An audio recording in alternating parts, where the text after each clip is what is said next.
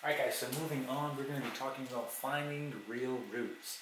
So the problem is asking us find the fourth root of 81. So fourth root of 81, what is that going to be?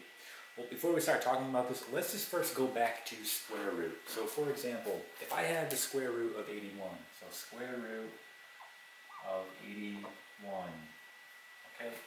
Well, realize that there is essentially really a 2 here, okay, meaning square root. Now we don't write that, okay, when we see just the square root, we already assume there is a 2 here, but there is in fact a 2, okay.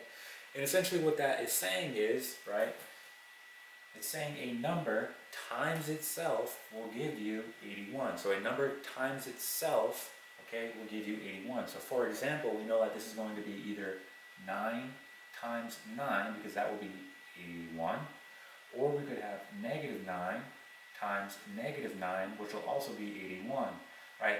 So this is why we always write plus or minus, right, when we're dealing with square root. So plus or minus 9, right?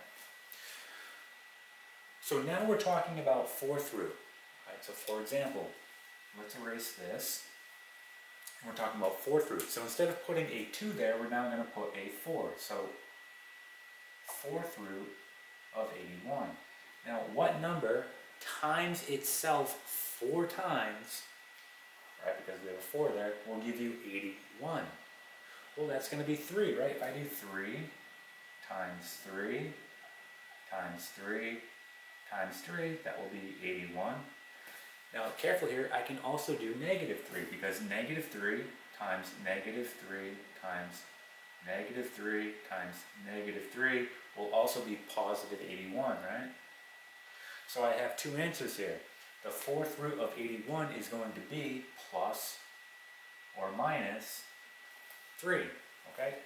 And this would be your answer for that particular problem, right? So the fourth root of 81 is plus or minus 3. Okay, let's try another example here. So we're going to do cubed root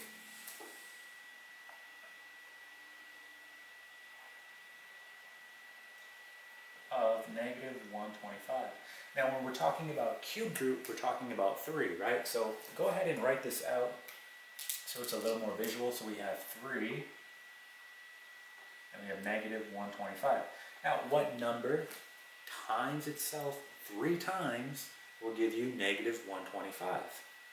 Okay, so that's going to be negative 5, right? Because negative 5 times negative 5 times negative 5, well, that will be negative 125. Now look what happens if you try to make it positive. I could do 5 times 5 times 5. That will just be 125, right? Not negative 125. So plus or minus isn't going to work in this case. So no here. So we're going to get a single answer here of negative 5. So the cube root of negative 125 is going to be just negative 5. So we're going to have negative 5 here. Okay? And that is going to be our answer. Alright? Let's try another one. Mixing it up. 6th root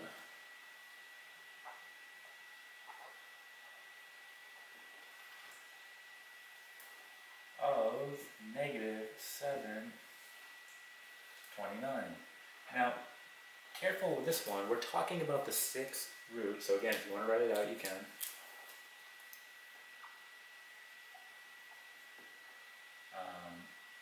Now think about this.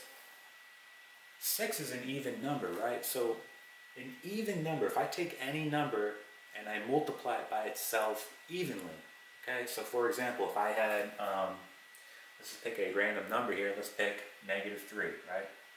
If I do negative 3 times negative 3 times negative 3 times negative 3 times negative 3 times negative 3, right? 1, 2, 3, 4, 5, 6. When I do that out, it will always be positive, right? Because it's even. So this is impossible, right? We can't find an answer here. So in this particular problem, there's going to be no real 6th root here, right? It's mathematically impossible because again, this is even, and it's impossible to get a negative here if we're dealing with an even root, right? So in this case, you're going to have no real sixth root. So you can say here, no real sixth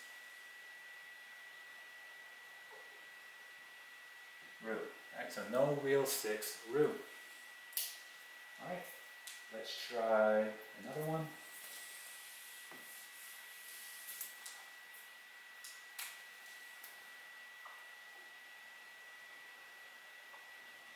So fourth root of negative 256. So again, be careful with this. Look at our root. Our root is going to be even, right? And we're dealing with a negative here. Well, we already determined if your root is negative, right? I'm sorry, if your answer is negative here, and your root is even, okay, it's impossible to get a negative, right? So again, if our root is even, it's impossible to get a negative, right? So again, you would say here, no real fourth root. No real fourth root. Again, it's mathematically impossible, okay? Because again, your root is even, and in that case, it's impossible to return a negative, okay? So no real fourth root. Let's try one more example here.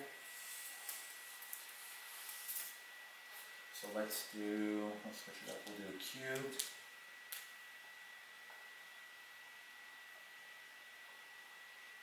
Root of 125. Alright, so going opposite, again we're dealing with 3, so let's write that in. So what number times itself 3 times will give you 125. That's going to be 5 times 5 times 5, which equals 125. Well, what happens if you try negative 5? Well, if I do negative 5 times negative 5 times negative 5, okay, that's going to give me negative 125. Alright, so negative 5 is not going to work here. So we're going to get a single answer here of 5. Alright, so the cube root of 125 is 5. Alright, and that is how you go about finding real roots.